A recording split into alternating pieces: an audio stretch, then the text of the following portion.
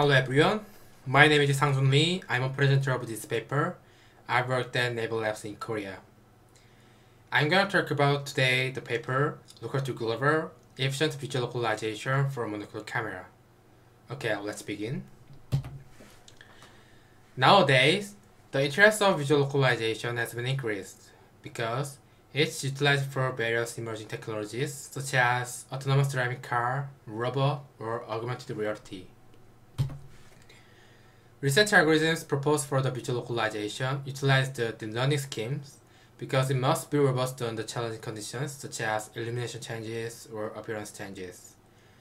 But those methods are hard to be achieved in real-time performance, and they have a lot of computational burdens. In this aspect, we present an efficient and robust visual localization pipeline that combines the visual geometry pipeline. For the convenience, I will use the words VL and VO to abbreviate the visual localization and visual geometry pipelines respectively.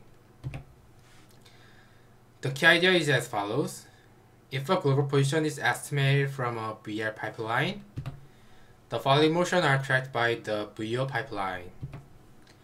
Then, if a new global position is estimated again, it optimizes the previous motion and tracks the next motion using the VO pipeline more precisely. And the following steps are the same with the previous steps. In this scenario, there are three main advantages for combining the VO pipeline. First, the VO pipeline has the proposed system run in real time. Second, it reduces the overhead of the VO pipeline by reducing the number of recurrents. Third, it can prevent the jitter situation, making the trajectory more smooth. Of course, there are many approaches to combine the VL and VO pipelines, but those methods need additional sensors such as IMU, GPS, or Wi-Fi. In contrast, the proposed system only utilizes a monocular camera, and we solved various problems raised when combining the VL and monocular VO pipelines. The main problems were as follows. First, the VL and VO pipelines have a different coordinate systems on the 7th degree of freedom. This is because the VL pipeline is operated on the global map, but the monocular VO pipeline is operated on a local map with a different scale. Second, they utilize different kinds of local features, learning-based local features for the VL pipeline and handcrafted local feature for the VO pipeline. However, these heterogeneous features must be associated for this system.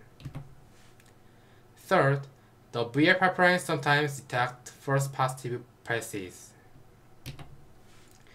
We resolved these issues respectively. First, we imposed the map alignment module with the proposed scale factor estimator to transform the local map to the global map. Second, we proposed a new structure called super keyframe to associate the heterogeneous features. Furthermore, we proposed the new learning features guided by the handcrafted features to improve the performance of the data association. Third, we proposed the place recognition method using the sequential information to prevent detecting the false positive places. We tested the proposed system on the two popular datasets, the Samson dataset and the Oxford Roboca dataset. The Samson dataset is captured for the small scale indoor scenes to compare the centimeter level accuracy, and the Oxford Roboca dataset is captured for the large scale outdoor scenes to compare the robustness on the challenging conditions. In the results from the Samson dataset, the proposed system showed comparable accuracy to the SOTA method and real-time performance. In the Roboca dataset, the proposed system outperforms the SOTA method in the very clear results. Please watch our supplemental video to see the results.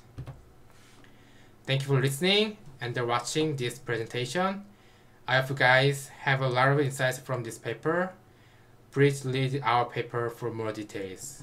If you have any questions, please leave in here and send to our emails. Thank you.